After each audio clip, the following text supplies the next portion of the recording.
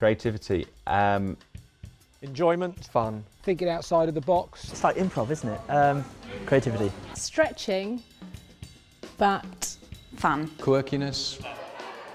yeah, probably just stretching. Being a rule breaker or a rule maker rather than a rule taker.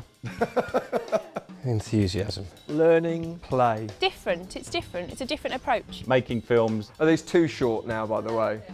New ideas. Great way for the students to learn what could be potentially boring topics. Creativity is a key skill to practice in school that will set them up for the rest of their lives. Creativity is essential.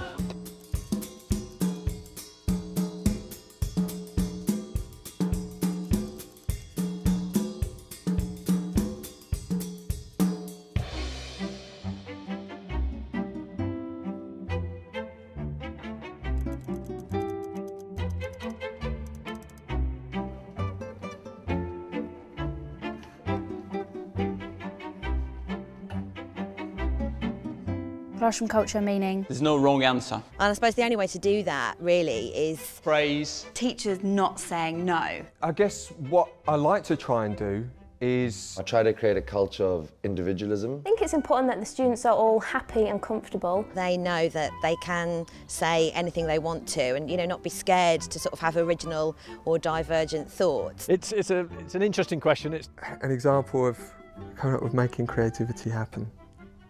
It's a long tape, yeah? If you're going to be creative, you can't have any worries in your mind. Example of creativity. Creativity comes from our students when they're excited. It's not something you can just do straight away. Being able to take risks. Without fear that if they get it wrong, there's going to be any kind of shame or disappointment on their part. I think... The unexpected. What's that mean? I think an environment where they can talk to each other. I always plan my lessons where there's a sense of excitement created right from the beginning. Kids can be comfortable. Ask you questions. And actually getting it wrong is part of the process of getting it right, isn't it? A silent classroom is not a good creativity classroom, I don't think. Taking a risk in your teaching can create brilliant results and unexpected responses from students.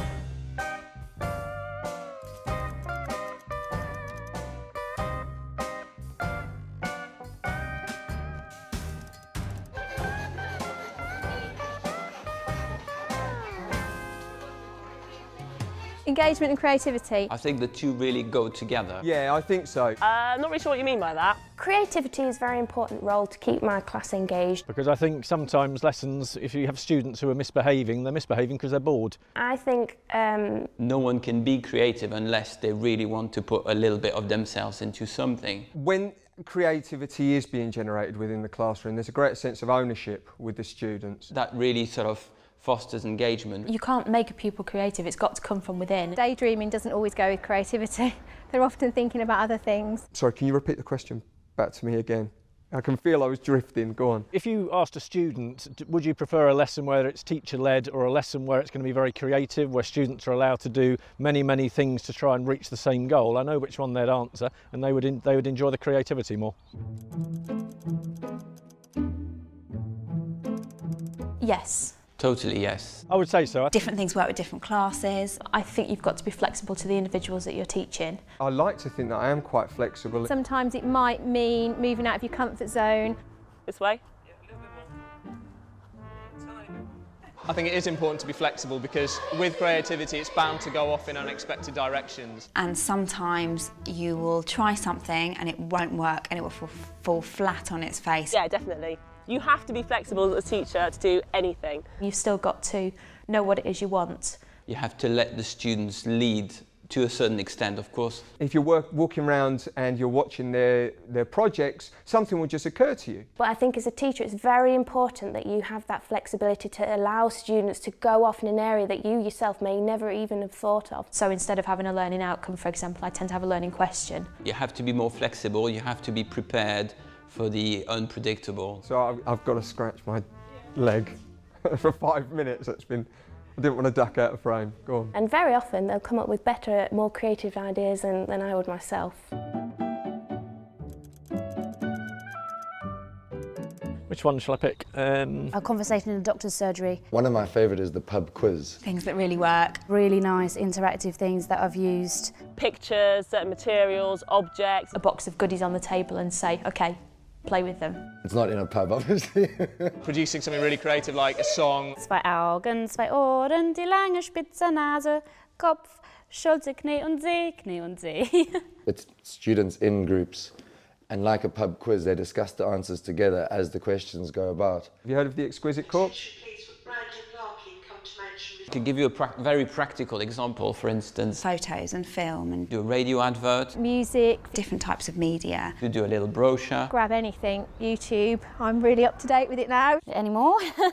I'm putting people's in role. Not sort of putting on silly voices and kind of, you know, jumping around, but sort of immersing a student in, or students in, a text. I played an officer on a ship full of prisoners going to Australia in the 1600s. Interactive games. Have you heard of the exquisite corpse? We did a lesson recently about Cinderella. You get a sheet of paper.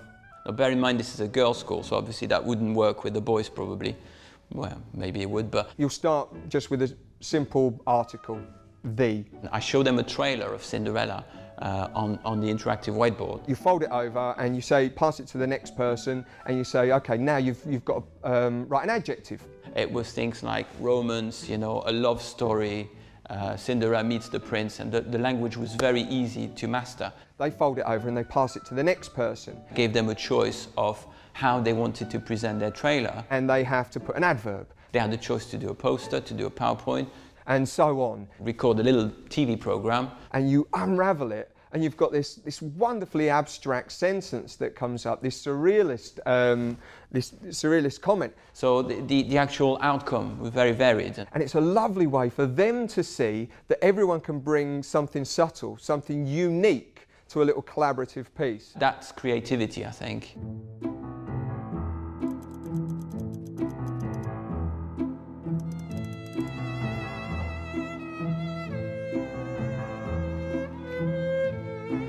I think it's actually really difficult. I hope there's not going to be any outtakes in this programme. Oh yeah, sorry. I don't know if you have to plan better, but you have to plan differently. Yeah, you have to plan it.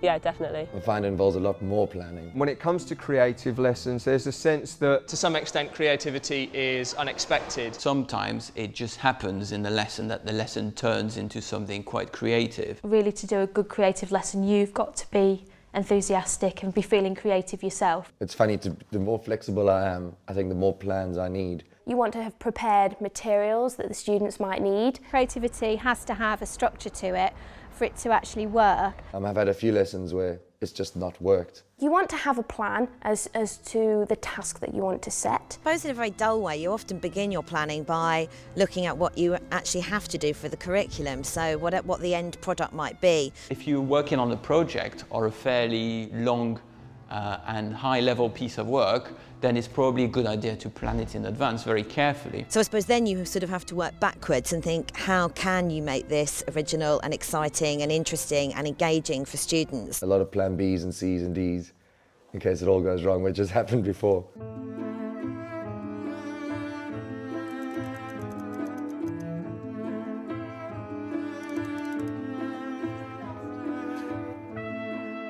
You don't want that student with the broken nose because the stage combat's gone wrong. No, I don't think so. I think all good teachers take risks. Risk is a good thing. The rewards are far greater too. I think so, certainly in my science classes. There's a natural tendency, I guess, to be a bit of a control freak as a teacher. Can I slouch? Is that okay?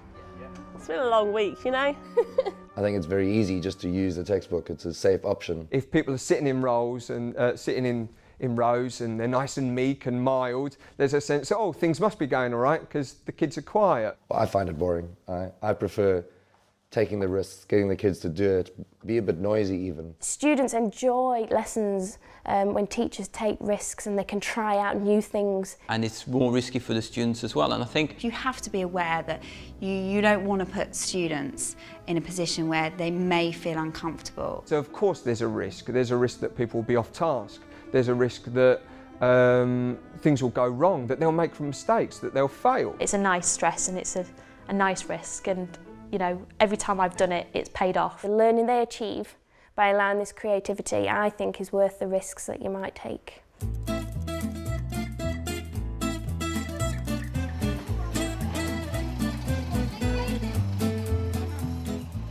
We've been kicked out of our drama space because it's being used for an assembly. We've got a canal around the corner. Spacing is really important. Change of scenery. It depends on the task, doesn't it? And we've had to go and have our lesson in a classroom. I think just moving to a different space can actually make students feel more creative and respond differently to one another. It means also a change of ideas. That's what being creative is. It can be using the space in an interesting way, in a way that will be meaningful for your students. Walk into the classroom and suddenly you're not in a classroom. You're in a jungle with your group of Year 7 students. And they're not sitting on their chairs and tables, they're underneath their chairs and their tables, and they're cowering from the heavy rains in the rainforest. If you've got 32 children in a very small classroom, it can be a bit harder. I think at the end of the day, if teachers are good enough, they could do it anywhere. They could probably be here on the field with me now. Taking students outside is going to be fabulous for inspiration. I'll often take my students up to our field, to the woodland setting, and create drama outside. But it may also be quite distracting too. I'm trying not to squint in the sun, to be honest. That surprise to them that we're leaving the classroom and we're going outside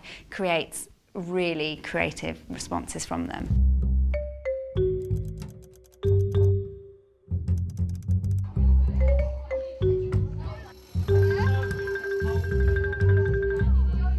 Oh, we got science, great, instead of, oh, science again. It opens up different parts of the brain. It's just fun, isn't it? I think we want students to be creative because it makes them independent learners. Serious questions on creativity. Right, some kind of oxymoron there, isn't there? You've got a really happy classroom, you've got really positive students. I don't know what I'm going to get from them if I take them outside, if I make them do different things, if I throw different objects at them, if I keep them on their toes. Some students who may not excel in some areas really love to be creative. That's obviously what we want our students to do, is to be coming up with new ideas, new ways of looking at things. If it goes wrong here, it doesn't matter too much, but then they've rehearsed that experience for, you know, when they're in a job. And not only that, but they often retain the information so much better because it's such an unusual experience they've had.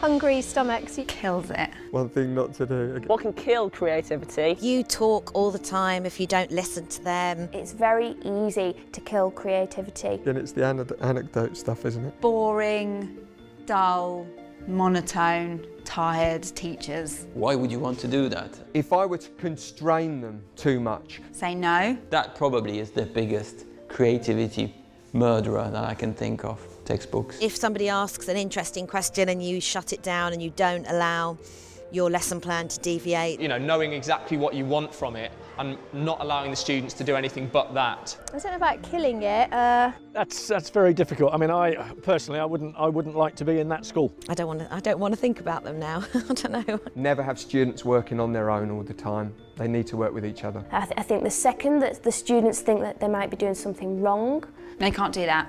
No, that doesn't work, that's awful. Creativity is relying on the students being happy. But by teachers saying, no, that's rubbish, you're not going to get any response from the kids. So encouragement. Students have got a huge amount of expertise and skills, and if you're stifling that, I think you're probably going to take the enjoyment out of education. But the way you avoid creativity being killed... Teachers being energetic, lively and, you know, enthused with their subject, which hopefully I am.